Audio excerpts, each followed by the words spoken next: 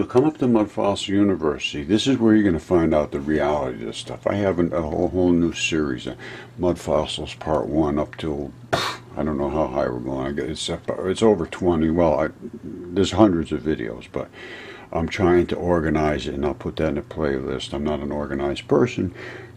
Doesn't matter. This is all little clips of things that you should know about. And if you come in here and you have a question, you say, well, that can't be right. Well, let's discuss it. You tell me why you don't think it's right. And then we'll go from there. But we have energy, we have the history, we have the earth, we have space, we have light, history, how these things were constructed in the past, 5G, the disaster that's coming up with 5G. Absolute nightmare. And the legislators are not helping us. You need to talk to your legislators. I'm trying to do what I can. All the different things of how things solidify and all of the mysteries in the world. I'm telling you, I said to my wife the other day, I feel like I'm Roger, you know, they used to have that thing was Ripley's Believe It or Not. Well, now it's like Roger's Believe It or Not. I'm getting people every day, I mean, just flooded with things, questions about, what do you think about this, what do you think about that? And I have an opinion on everything, so, you know, I love mysteries. I do. I can't help myself. I'm sorry, that's just the way I am. So, you know, I see something, if I can't explain it, I have a hard time sleeping. I'm telling you that right now.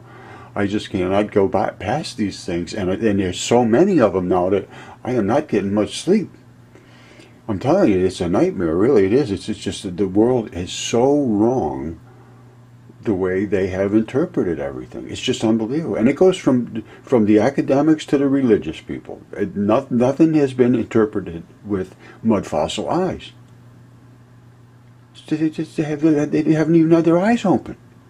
They've been blind people walking around, like infants walking around in the middle of the woods with mittens on, and blind. I don't know what else to say. If you don't start from the right place, you can't get there from here. That's what they say up in Maine. You can't get there from here. Well, if you can't understand where you are, you can't get anywhere. You don't even know where you're going. How can you get where you're going when you don't know where you are? And that's where everything is now. It's so wrong-headed. And I'm willing to discuss this with anyone, and so far, not a single response from anyone that is making all of these statements and claims of it's this, it's that, all energy and light and space and geology, all these things. Not a word from them, not a syllable. They will not address the facts that I present with their theoretical nonsense. All right? God bless you. I love you. Pay attention. Learn reality. That's all I can tell you. Hey, hello, my good friends. It's Roger once again, Mudfossil University, looking into the skull asteroid. Been swamped with people sending, have you seen this? What do you think about this? Well, I looked at it. I've been looking at it for a while now. I think this has been going on for, I think years, but I'm not sure. Anyway, let's see what it has to say here. Let's just start and take a quick look at this. It says the skull asteroid returns this year, but it's not really a skull, and you probably won't see it anyway. Well, who's to say it's not a skull, first of all? But it could be a skull. Maybe it is, maybe it's not. However, I'm going to show you what it also might be. But I believe everything in space is literally biological. Comet 67P, 100% biological. Not just my opinion, that's NASA. You see this Comet 67P, organic. This is from NASA. This is not my guess. This is NASA's actual mission. They landed a rover on there called the Rosetta. It was the Rosetta mission, the Philae lander.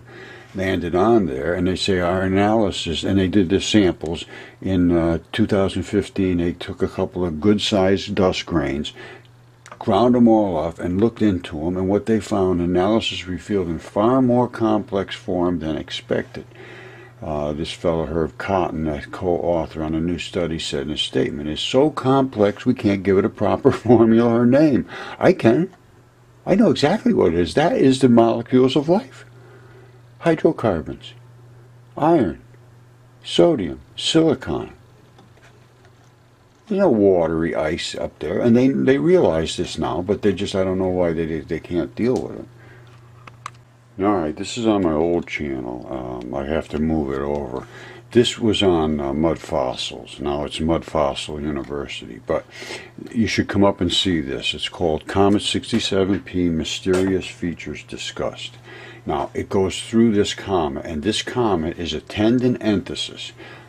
I don't care what you say until you take a look at this and you see what I have to show you here, and show you the structure of the tendon straps, which are these little pinchy things, which are the bundles.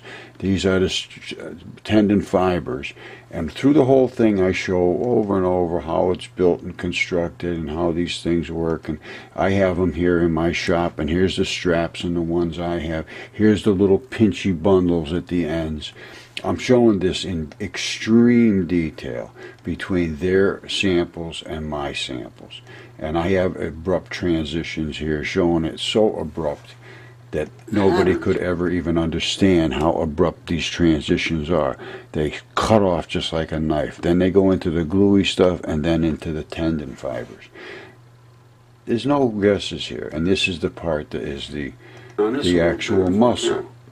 As it comes into the muscle from that gluey stuff, that's an abrupt transition. I show all this. So you should come up here and watch this. So, and this is the tendon, the muscle that takes over. After the tendon, there's another abrupt transition. Then there's the last abrupt transition. Here's the Atlantic. What does space smell like? It smells like steak, and seared steak, or hot metal, like welding fumes and so forth. Well, the reason it has that kind of metallic smell to it is because those don't burn up. There's no oxygen to speak of in space. So the coma that shoots out of meteorites and the different debris that's in space doesn't burn up like it would on a grill. That's the only difference. Now, apparently, when they come back and they take their spacesuits off, they say it smells like steak. And that's because these gases that are shooting out from all of these comets, as you will see in the Comet 67P video that I said to look at. If you look, you'll see it's very, very obvious. No question whatsoever, really. All right, now everybody says, oh, how can these things be so big? Well, they were just gigantic. This isn't even a big brain, but that is a brain from a giant. Now, how did that brain get out of the guy's head? Why is it out there just laying on the ground like a brain? Well, I can tell you why. In salt water, bone dissolves. It's normally wrapped up in your body in a fabric that Greeks called tunica. I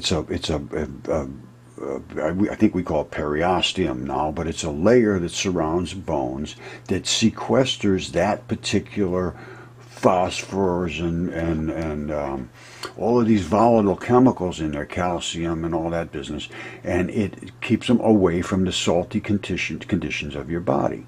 When the Great Flood happened, it flooded everything. The bones dissolved, but the flesh and the skin and the organs, which love salt water, they just stayed in there, and the things that normally would have rotted away and been eaten by insects and so forth, that was inside the water. They're floating in the water. The gas and the things that would have exploded them just purges off into the water. It's absorbed. It goes into solution. So you end up with these flat pieces of meat literally floating around in the ocean.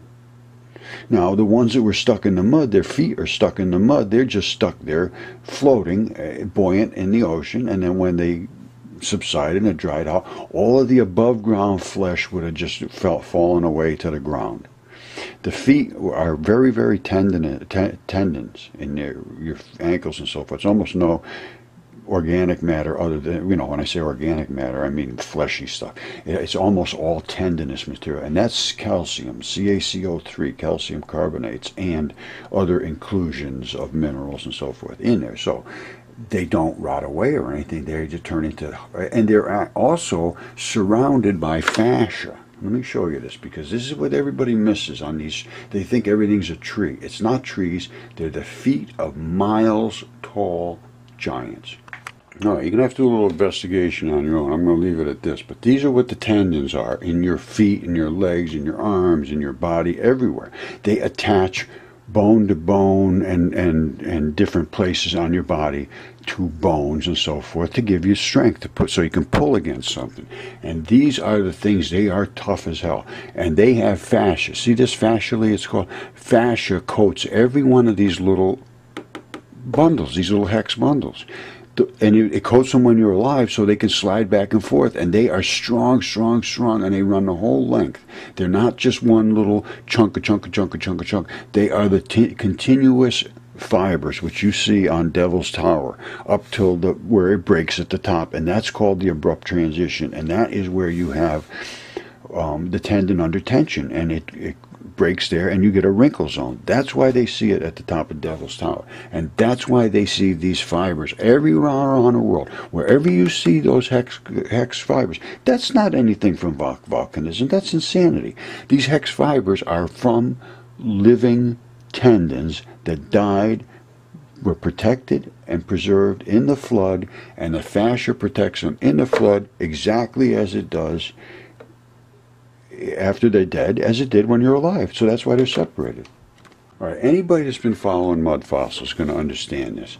These fibers are those hex fibers I just showed you. When you zoom in here and you see this red looking stuff, that is the fascia, the little coating, the slippery little coating that coats all of these tendons. You'll see there's a little red here, see red here, red there. There's all that little red slippery stuff.